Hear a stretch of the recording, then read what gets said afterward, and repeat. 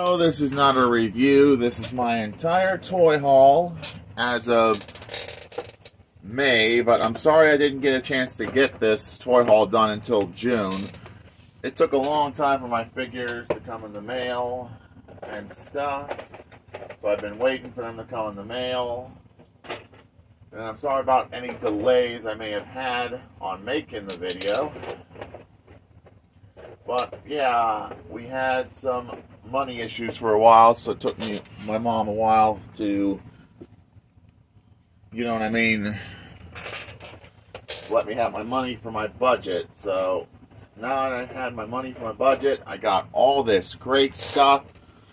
Doesn't mean I wasn't scoring stuff for free as well, but I'm sorry about any delays here on the channel, but we had to pay bills here at my house. It's a thing when you live in a house like this. We gotta pay bills first and foremost. But we're hoping to get back on track next week. But this was for the 15th of May, so sorry about this being overdue. Apology to all my fans. But today, we'll be showing off everything I got here. First on the list, we got this horse I scored for free. Someone threw him out in such great shape. All I did was wash him up and cleaned him up as good as new. Definitely going on the review bucket list for sure. With the other loose figures, of course. We got this little alien dude. Oh man, he's just freaky looking. I will review him, and he's a finger puppet. So, he'll be going on my monster shelf. Next, we got a Magic Mixie, which I scored for free. This is so cool, and it makes noise. I'm going to show you what it does when it got batteries in it, because I do got some batteries with it, but I just keep them loose so it doesn't run out of juice. Take a look. Yeah, it lights up and makes noise. That is cool. I have to leave a battery loose out of it, or I risk losing battery power, so it will be something I will be reviewing. So it's going in the random bin for sure. Next, we have another one of my custom Bionicles. This was one I originally customized just as of this week. This is my custom Dark Hunter. Yeah.